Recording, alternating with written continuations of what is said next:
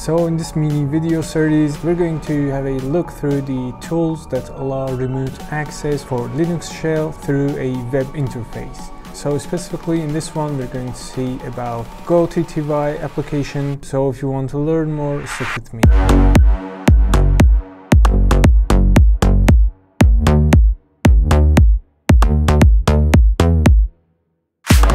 Hello, what's up guys, Medium Guy here. Welcome to the second episode of the Remote Linux Shell Access video series. So in this video we're going to have a look to the Gotty application, which is written in Go and provides us a lot of cool features and cool options. So without any delay, let's get down to work.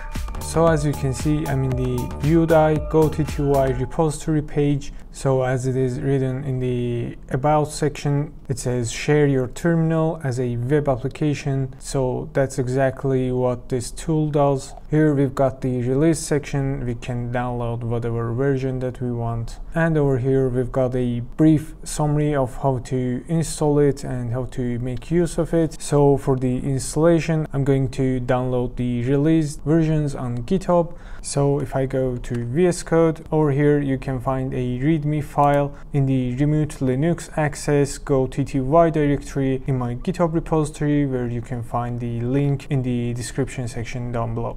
So I'm going to hit ls. As you can see, I've downloaded the Gotty application with this command over here, which is wget command, and the link of the latest version release. So what this command does is grab the version 1.0.1 of Gotty application, which is the latest version as of recording of this video. So by using the tar command, I'm going to extract whatever is inside the .tar.gz file. Again, if I hit ls, I can see that I now have a Gotty file which is in green color, which means that it is an executable file. So simply by saying /Gotty, I'll be able to use this executable file, or simply if I copy this file on the /user/bin directory, I'll be able to run this from any directory that I want. So going back to the documentations, on the usage section, generally we have some options that we can pass, in which we can define things like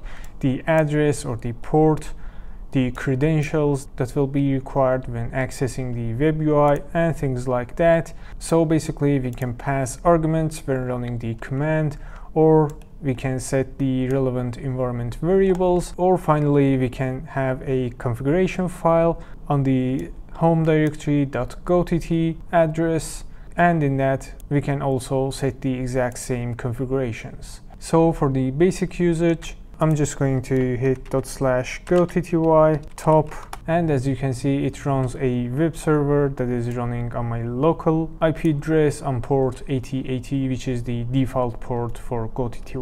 So if I go ahead and hit this URL on the browser, as you can see, because I passed Gotty top command, it is going to show the top command's result in the output when I go ahead and hit my local IP on port 8080. So we can run almost every command that we're able to run on the normal shell. So like for example, I'll say /Gotty bash. Again, if I hit refresh over here, as you can see, it creates a bash session, but as you can see, I cannot type anything in it. So the reason is that over here on the options, we've got an option that says permit write or -w. So basically, if we pass, this will permit the client to write to the TTY. So I'll hit Ctrl C, and if I pass a -w before bash, I'll hit enter, and if I refresh my web page, as you can see, I'm able to type in the shell access that I have through the web interface. So again, I can hit every command like nano, make my changes, and hit Ctrl X to get out of it, and things like that. So going back to the options, we've got things like --address that we can define the IP address that this web service will try to listen on. So the default is 0000, which will bind to all the IP addresses of my local machine. Then we can define --port or -p to again define the port that the web service will try to listen on, and again the default value will be 8080. And next we saw the -w, and next we have the --credentials or -c, by which we'll be able to set credentials which will be a basic authentication to the web service. So basically when the clients will try to access the web UI, they'll be prompted with a username and password before they are able to access the shell through the web interface. So I'm going to hit Ctrl+C. After the -w, I'll hit -c and I'll say user:pass. Of course, if you are exposing this through your network, just go ahead and use complicated username and password instead of this value that I just defined.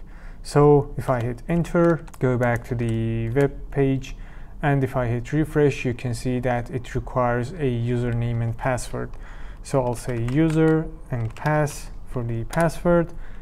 I'll hit enter, and you can see that I'm now authenticated with a basic authentication mechanism. So we can set things like --random URL or -r to add a random string after the port section. So like for example, if I define the -r, you can see that it adds a random string after the port. So this is the path that this web service will be available on. I'll copy paste the string over here, and if I hit enter, you can see that I'm now able to access the service through this random URL over here. So basically if I remove this and hit enter, you can see that I get a 404 error, which is the error for page not found.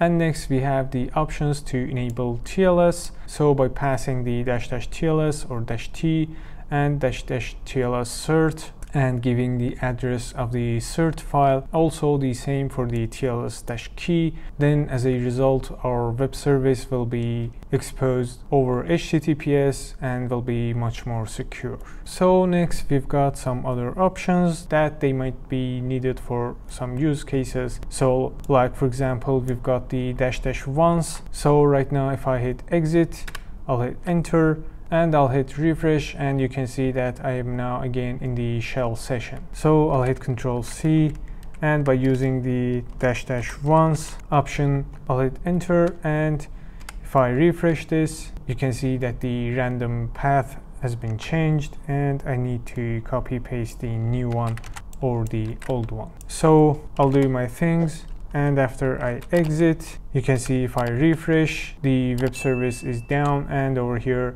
you can see that the command has been exited.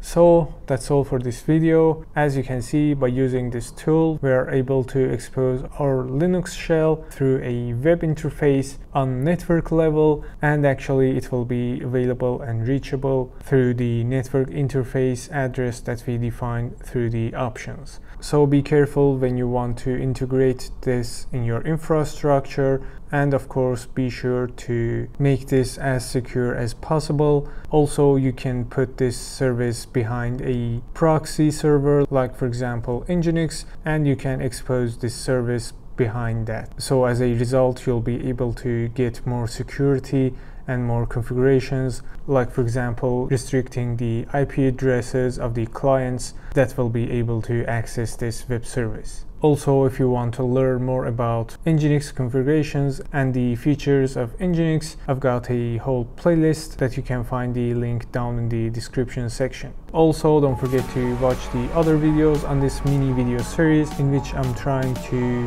demonstrate the tools that are available in order to have a secure remote access to Linux shell. So don't forget to like and subscribe, and with that, I hope to see you in the next video.